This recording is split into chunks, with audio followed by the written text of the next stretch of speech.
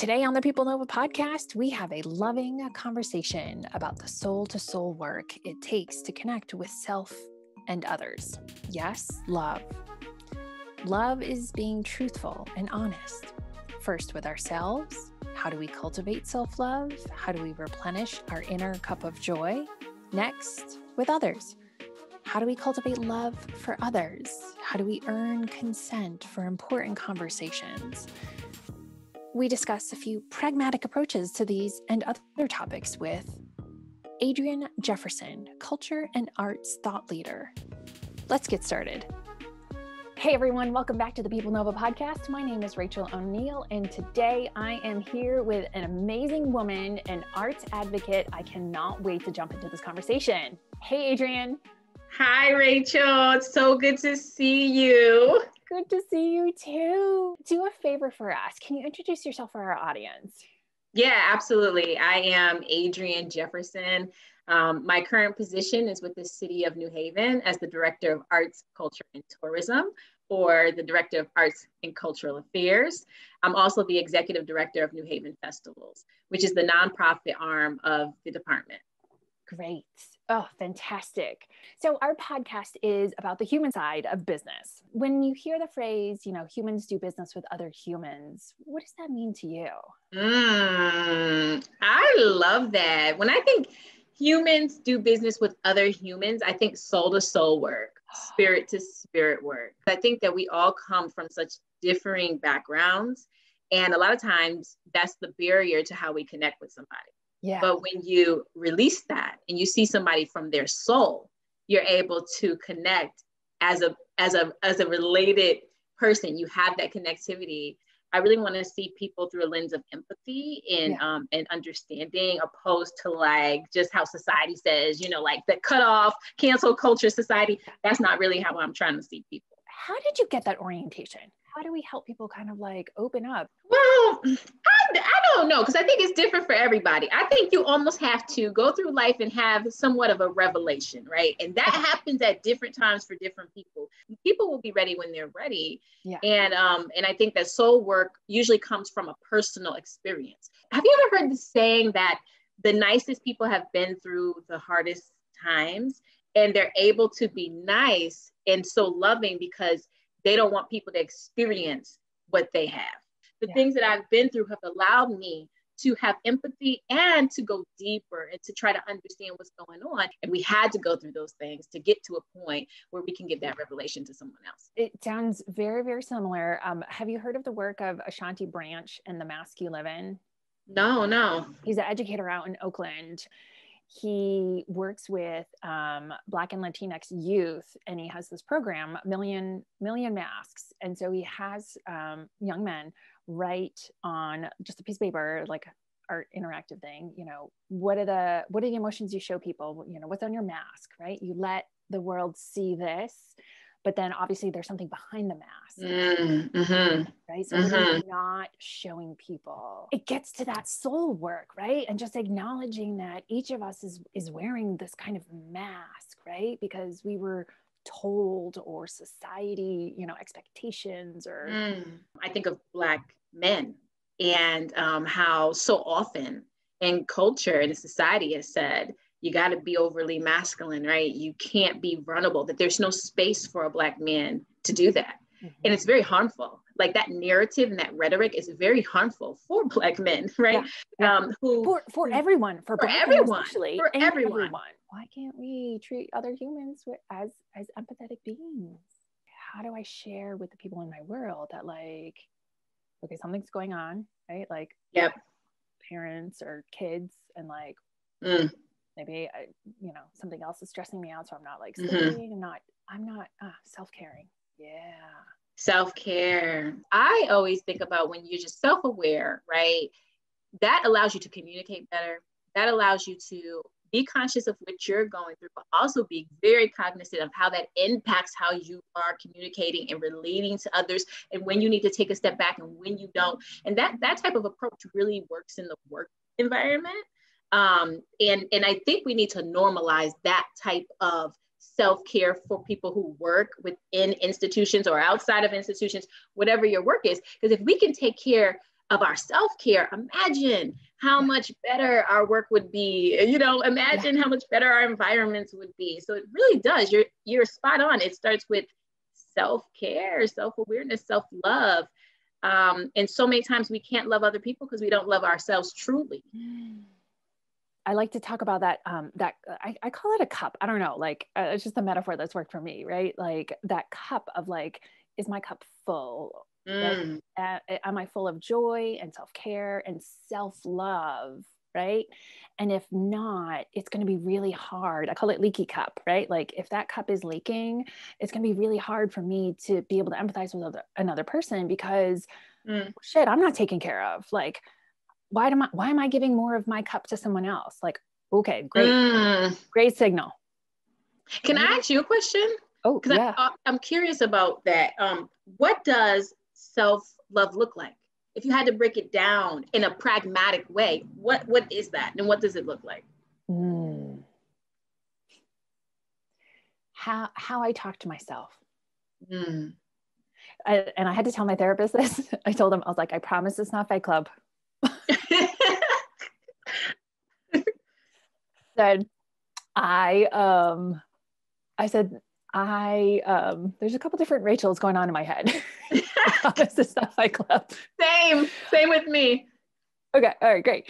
The way that I talk to myself, and I gave a very specific example I'll share with everyone, right? I know, very simple. I have to make sure that I'm fed. So what can I do, right? Well, I can make up a batch of my favorite whatever, and I can put leftovers in the freezer. And then when I'm super busy and like blah, blah, blah, I can just take it out of the freezer and like shove it in and feed myself, right? And so that's how, here's the Fight Club reference, right? What can today Rachel do so that when future Rachel shows up, I can look back at past Rachel and say, oh my God, past Rachel, you put food in the freezer for me. I love you. Future Rachel's going to be hungry one day and not have time to deal with it. And you did that for me. It doesn't take away from anyone else. I love that so much, especially acknowledging the past versions of ourselves that still exist and actually are very real in our present selves and have a lot to do with how we make decisions and unhealed traumas or whatever. I love this concept of talking to past self, giving past self grace, okay, like which I would say is the main word, and then being able to rectify that and move forward in the now and be in the now. It's so important to be present. It's so important because our minds are crazy. Like they run all over the place, right? And they tell us things that are not true. And that are not true.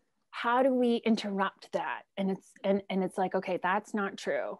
Like I knew I was going to be hungry. So instead of looking back and saying, oh, past Rachel, you're such a jerk. Why didn't you?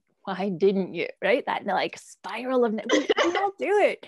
So like, how can I interrupt that to show, my past self that, I love the decisions you make. I appreciate the decisions that you made, at that moment. But then you know what? Past Rachel's not going to be perfect. And so how do I show that love to the mistakes that did happen in the past, right?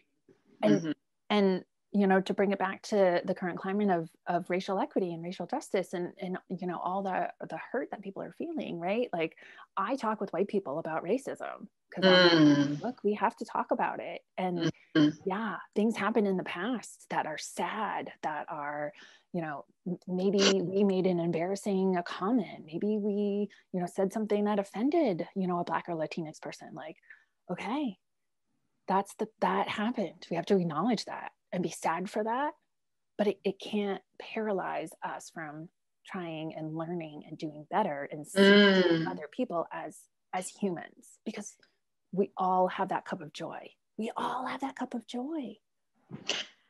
So yes, I love that approach. It's very different. I like that and I respect it so much because I do think that when we approach racial equity work and anti-racism work, or decolonizing anything, right? it has to start from a place of love, and it has to start from a place of internalized work. Because at the end of the day, you know, we can say all of this stuff that needs to change, that are systemic stuff that needs to change through policy. But at the end of the day, people uphold systems. Systems don't uphold systems. People uphold systems. Yep. And so it's that hard work that really needs to happen if we're ever going to change like anything, right? Yeah. And that always comes from a place of critical love. What I would say is, you know, very critical love. A friend of mine, Yolanda, who facilitates around this work, she says critical love. That's one of her top elements out of like all of these different phases of how to do racial justice work. Yeah. And she has in there, especially for, you know, white allies, because we're not trying to beat up on you, right? We're not trying to beat up on you. We're saying, this is what the truth is. This is literally the history, right? But now let's approach it from a way of like, we're going to be honest, and we're going to love you. But a lot of times love is being truthful, truthful, being honest. And so that's why it all roots down to that, which ultimately for me, all roots down to your heart, which all roots down to what we're talking about just like self-care, self-love, understanding, internalizing things a little bit more. We met at a arts administrator of color event. We did. There were, I think it was a group from New York City of college age women who talked about the words we use in, race and equity. And they went through this whole exercise to ask the room, right? What words do you use to describe yourself, right? And why do you choose one phrase over another phrase, right? And how those choices, you know, are impactful. And the speaker said, I have to describe myself in pejorative terms in order to get funding to share my love and my art with the world. And that was visceral for me. Yes, I remember that session. I was in that session. I have to say about what you just said about essentially this person having to describe themselves in certain terms just to get money highlights the problem with our philanthropy system. 100%. And it does. And it highlights the problem with our funding system and funders. It's highly problematic because all it does is perpetuate a system. Yeah. And somebody said to me very clearly, they said, if we're writing a grant, right? You're writing a grant. You're talking about the constituents you serve in that grant. Think about the language you're using to describe them. Would the people you're serving, if they look at this grant, identify with how you're describing them? Would they call themselves at risk? Would they call themselves underrepresented with those words, the word under? Why are we under, right? Like certain words that she literally, the way you just described, picked them out and broke them down. It was like, this is why it's problematic. And now we ask people to apply for money and we want to see these words, which just perpetuate stereotypes and systems. And we don't even, and we're just doing it so regularly, we're not even noticing we're doing it. Yeah. So there's a connective thing there. And yes, that was absolutely my favorite session as well. Yeah.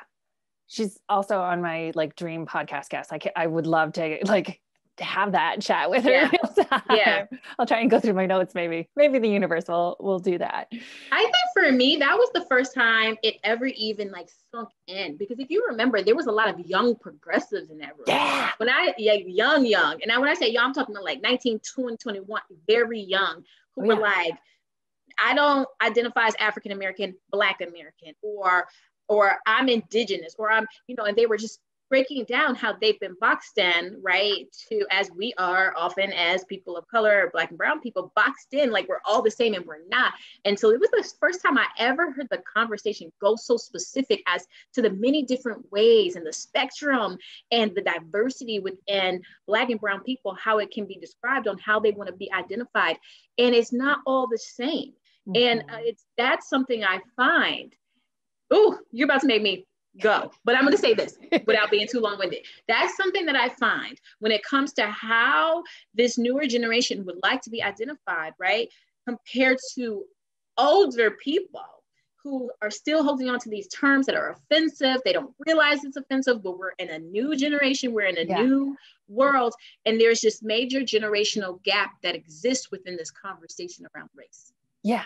And it's another thing that further perpetuates the system. Yeah.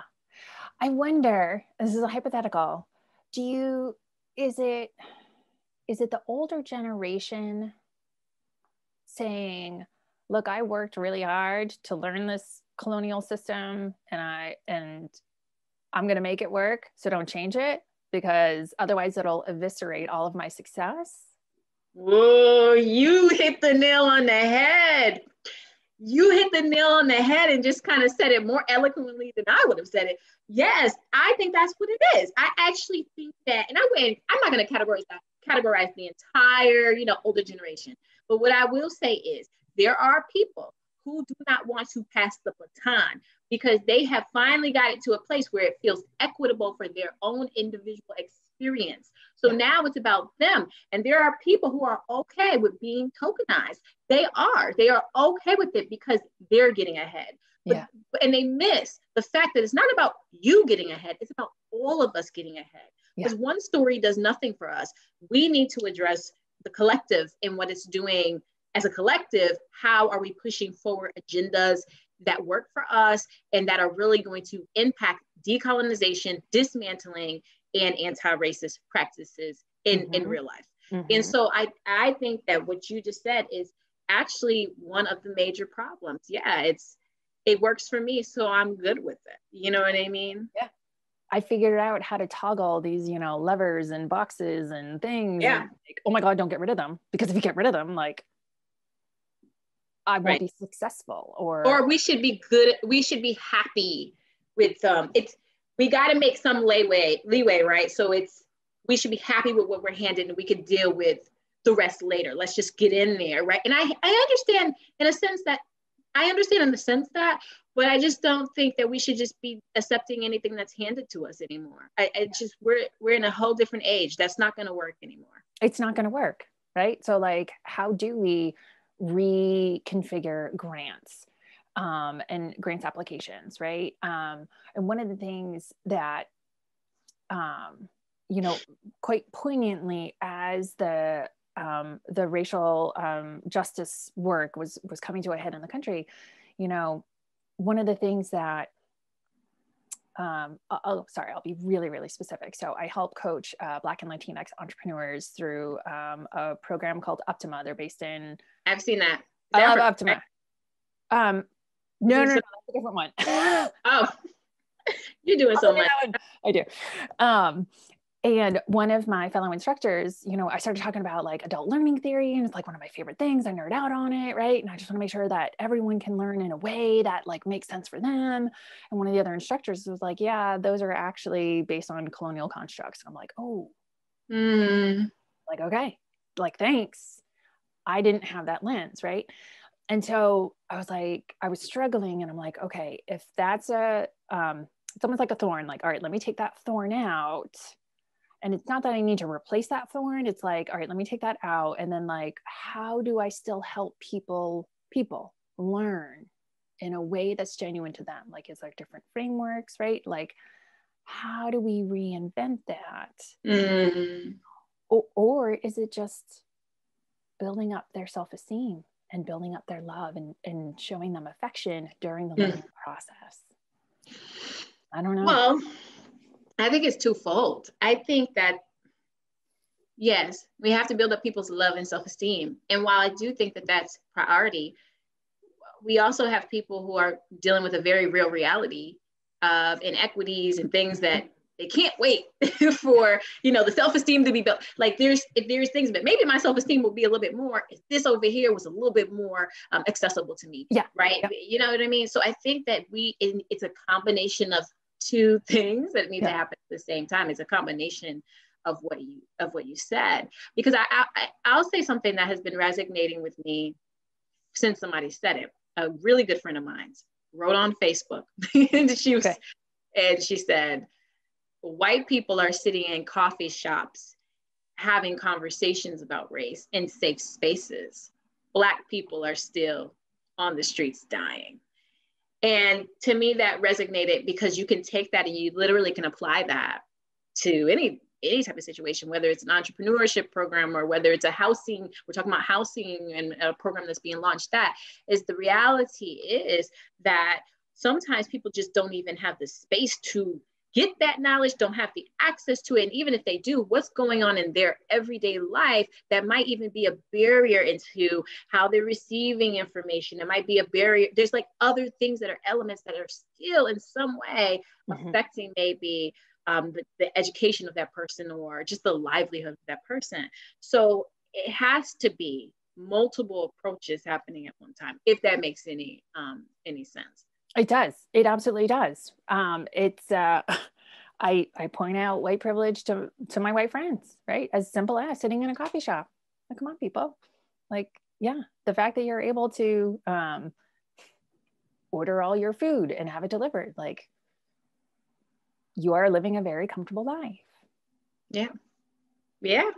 Yeah. Yeah. And the fact that you even can take the time to sit and talk about it and feel safe while doing it. That's a privilege. As opposed to someone, maybe overhearing a conversation between, two Black people about race, right? And then white people start to have, white fragility. There it is, right? Like, oh no, they're talking about something that's making me uncomfortable. Like, okay, yeah. Stop. Since we're talking about art, right? One of my favorite questions that I love to ask all of my guests is, what's your favorite art? Oh, that's so hard. Do you mean my favorite form of art? It can be a form, a modality, a medium, an actual piece, a specific piece, right? And I'll give you a minute to think, right? And sort out all your options because you have so much exposure to a lot of different options. There's a quote by Darren Walker. He's the CEO of the Ford Foundation. Mm-hmm. And he says, without art, there is no empathy. And without empathy, there is no justice. I love that. Yeah. And it's true. And without artists, there is no movement. Right. All connected. That's a tough one. I would have to say, if I had to be specific about a piece of art that has impacted my life the most, it's actually a portrait of Malcolm X. Ooh. That and the artist, the name is not in my brain right now, but it's a portrait of Malcolm X. We've all seen this portrait. He's looking out the window. He's at the window with the gun and looking out to protect his family. Oh. And obviously that started off as a picture, but I've seen this in a portrait that actually hangs in a good friend of mine's house. And I just cannot remember the artist who did it, a rendition of that picture. But that, for me, honestly, is probably my favorite piece of artwork ever. Yeah. And I think for me, though, it's just because it's really personal. Like, it's the story of Malcolm X is a story I've known since I was 6 years old, and I've been exposed to since I was 6. And his radicalism and his revolutionary mindset has always been, honestly, like, I admire that man so much, and it's always been really impactful in my work. And so for me, that picture, though, humanizes him. And it humanizes him because he's protecting his family. That's why he was at the window with his gun and looking out. And it made me just think about, well, what was he going through internally? Was he afraid? Was he feeling betrayed? What was he experiencing from a human soul perspective? That's actually probably, this is the first time I've ever actually thought about it. I love so much stuff that I'm like, I don't know. But Malcolm X, that picture of Malcolm X. Yeah, absolutely. Yeah. What about you? Oh, nobody's ever asked me. Well, you put me on the spot, so I'm going to put you on the spot. I love it. I'm actually incredibly inspired. I saw a piece it was a very specific piece at the ICA, Institute of Contemporary Art. It was a sculpture, series of wires hanging from the ceiling. And it had different bits of charred wood attached to them. And it was just in a very kind of abstract, right? And it was an artist. I think it's Cornelia Parker. The name of the art piece is Hanging Fire Suspected Arson. And it actually leverages a Japanese technique called shosugiban, which burns wood. So shosugiban was created in Japan. So this is like my favorite modality. And this is the art that I produce, because that shosugiban, it carbonizes the wood. It doesn't destroy it. Everyone likes to think of fire and flame as destructive, but it's really transformational, and it transforms the wood into a preserved piece. Just carbon protects it, right? The inner cup of joy is protected. Oh my God, here we go, meta. That sounds beautiful. Yeah.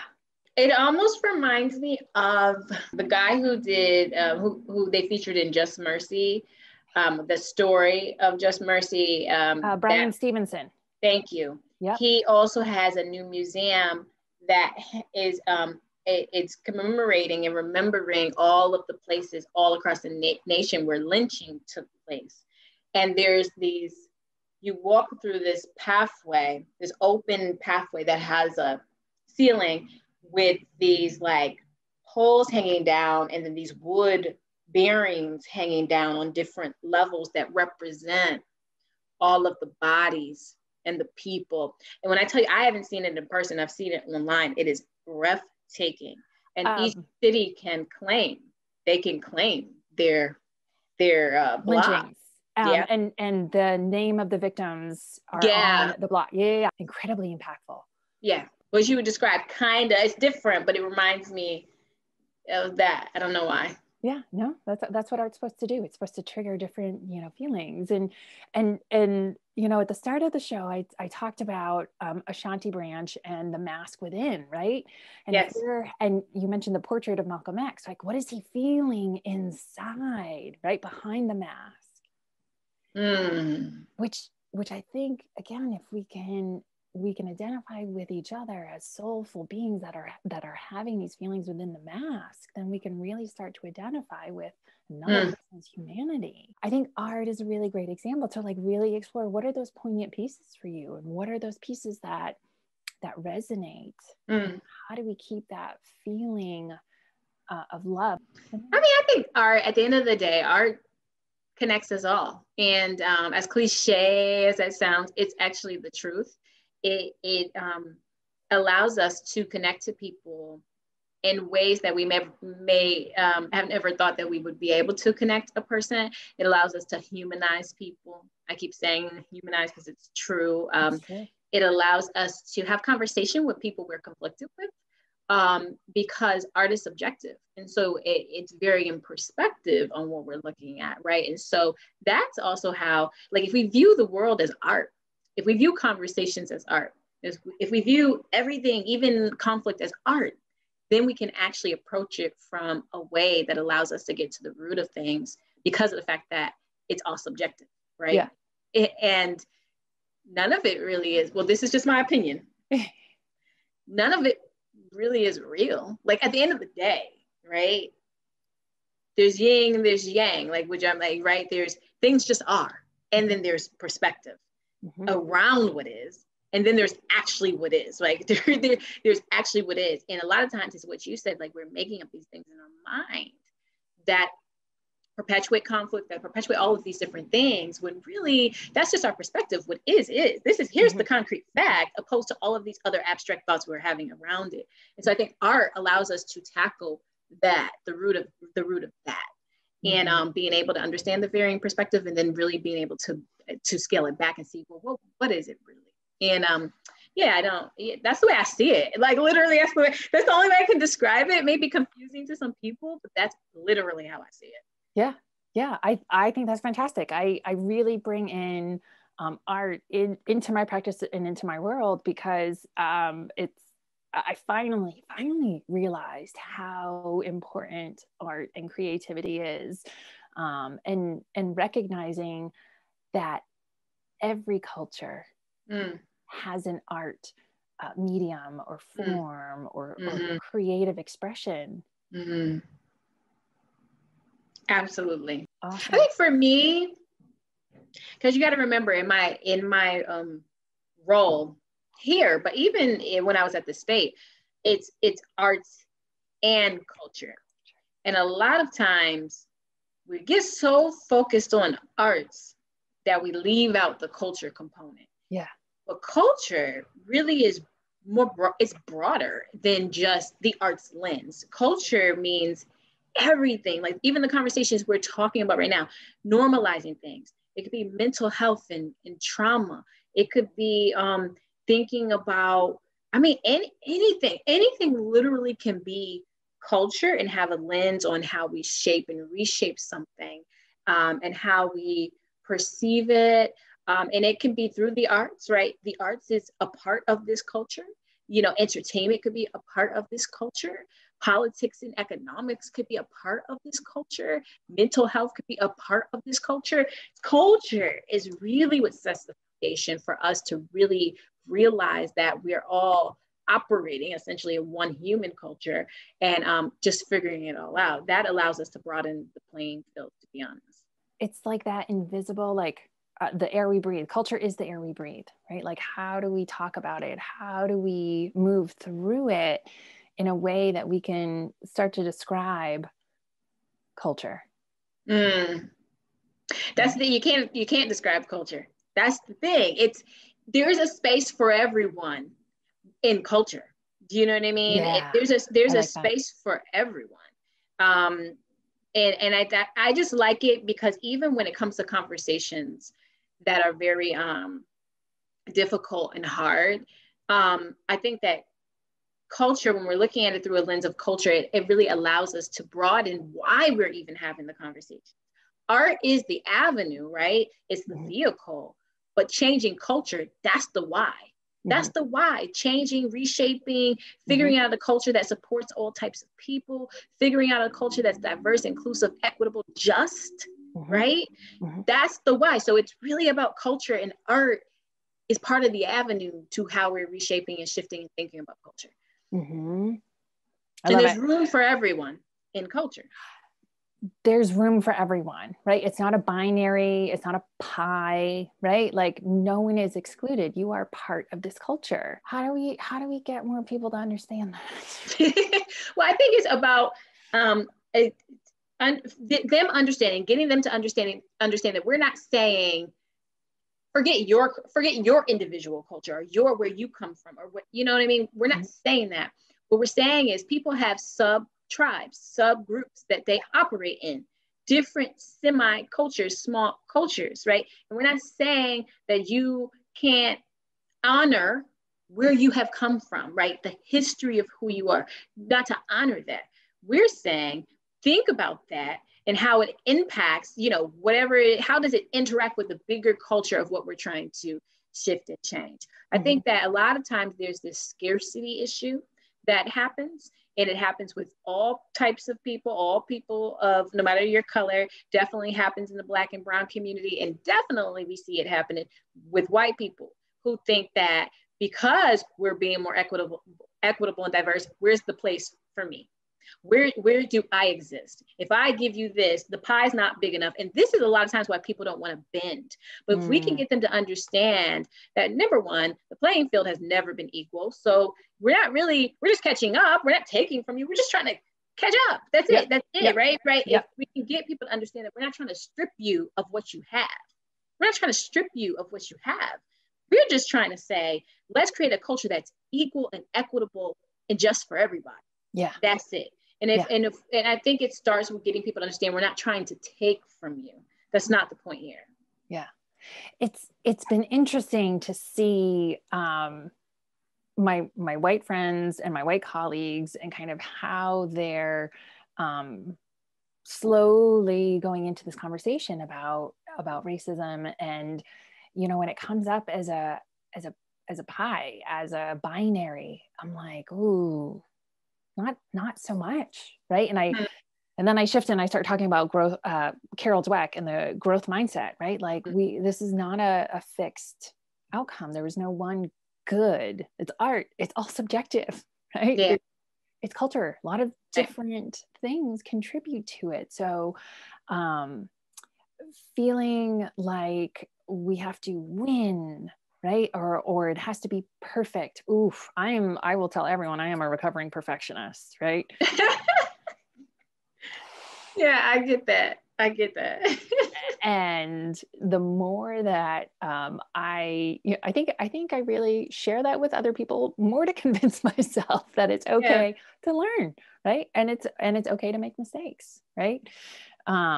Because that's how, as long as we're genuine about that, right? And not trying to make other people feel the way that we might feel inside.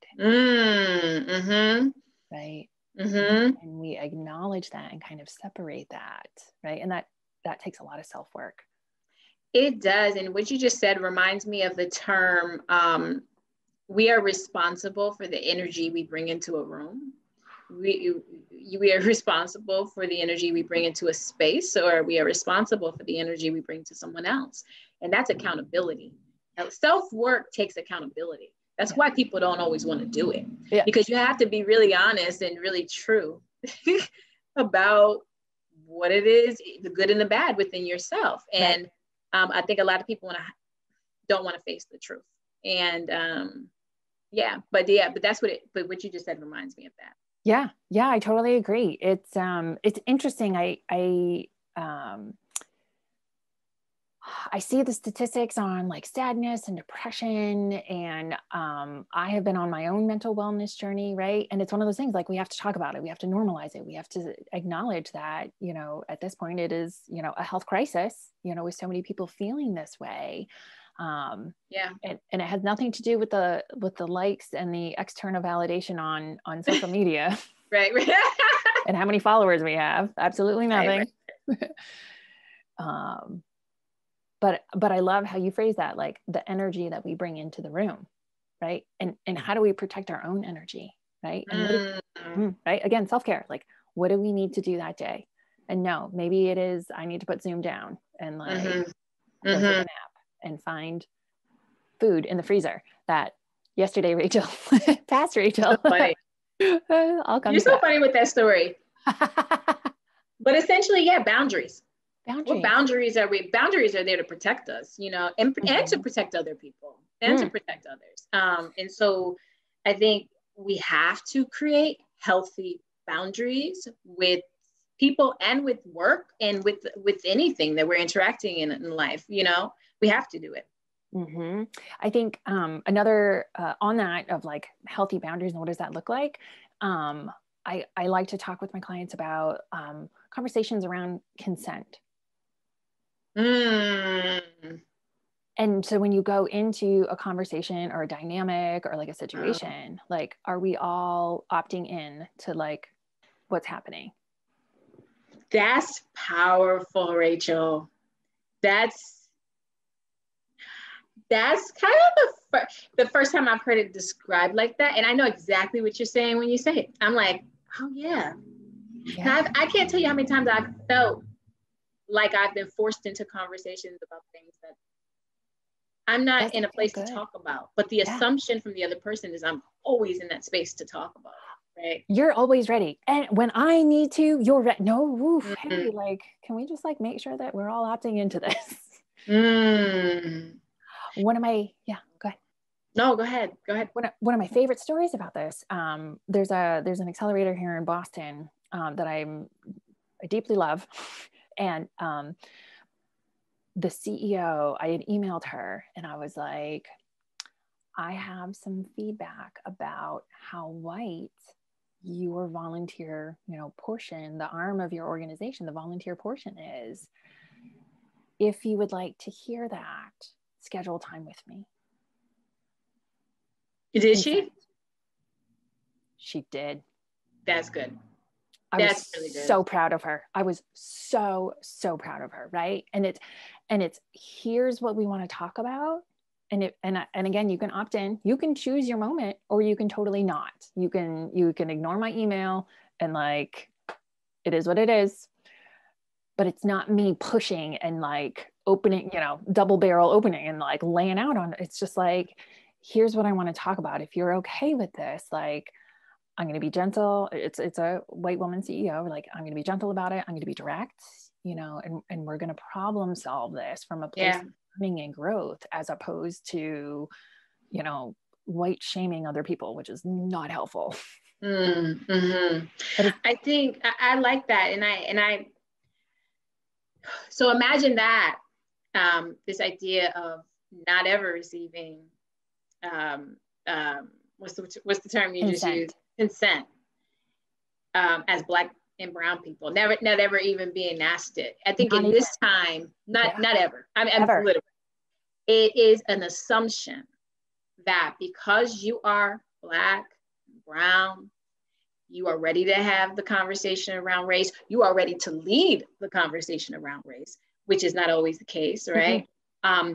And the emotional toll that it has on the people who are living it is not taken into account enough. And that's why I think when you say consent, I'm like, whoa. That term, the way that just summed that up, blows my mind, because it describes it to a T. There has to be consent and not assumption. Yeah. That's my little like personal passion project. Like, hey, let's talk about consent. Like, let's open this up. Like, you hate when you get subscribed to newsletters and you opt out, and that's why we have GDPR. But like, okay, white people, how to consent. So that's gonna resonate with me all day. And like, crazy, because I actually just watched the Jada Pinkett Red Table Talk about consent, but it wasn't about this type of consent. It was about like the blurred lines between consent between women and men. Very people talk about it, right? And that's where it's like most well known is when there's a romantic dynamic, right? Yeah. And you know what? This is just an everyday dynamic. Right? I love that, Rachel. Yeah. Consent. Yeah. Yes, ma'am. My 2 cents for what it's worth. Adriane, what's up? What's next for you? Like, let's put into the universe some good juju. Let's get some listeners reaching out to you. Like, this is magical for us. So, I just started in this role. I've only been here since February. And so I am riding this wave, and it has been amazing. The growth that I have personally and both career wise, just in this very short amount of time, has been so instrumental to me. So I imagine I'll be here for a little while, and I'm really loving the work I do. But I think for me, ultimately, the goal really is to continue this conversation in whatever medium possible around advancing racial justice and equity and anti-racism practices and decolonizing systems. Also, for me, is really kind of looking at, I keep saying the mediums that we do this in, but really looking at how we can break into different revolutionary modes that haven't been done yet, and really break into theories that haven't been realized yet, that will really help to shift and shape culture for Black and brown people. So I'm interested in diving into that work. I'm also considering getting my PhD. I'm really thinking about it. Yes, I've been thinking about it hard, which would go hand in hand with what I'm kind of talking about, but really I want to implement change, whatever way that I'm appointed by God to do that.